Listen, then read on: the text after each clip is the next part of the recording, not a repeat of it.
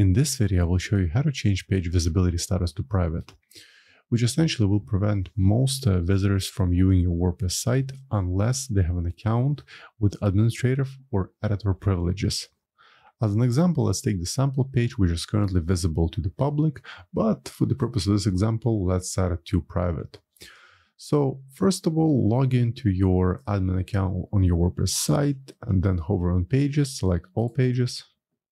Then let's look for the sample page and click on edit.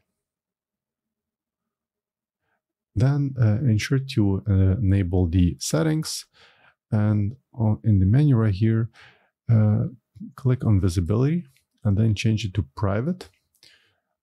Okay, and it has been updated. Now, if I were to refresh the page, you will notice there will be a private tag right in front of the title. And I'm able to see this page simply because I'm logged into my admin account. But the moment I log out, just like this, you'll notice this page will no longer be visible. It just shows the message that this page can be found. So if I log in once again